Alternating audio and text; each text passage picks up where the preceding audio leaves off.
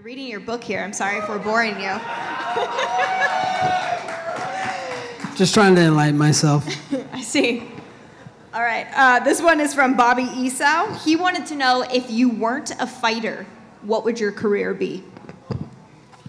Ooh, man, that's a really tough question. And I've thought really, really hard about that question. And yeah, Epstein didn't kill himself.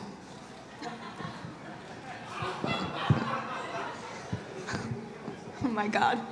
All right, and what about your answer for that one?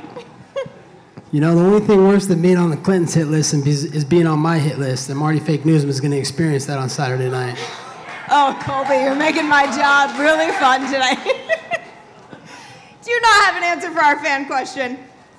I was expecting you to say something provocative about what your career would be, but... Yeah, Epstein didn't kill himself. I know the fans out here, my haters are dumb, but they're not deaf. Oh, God bless you. All right.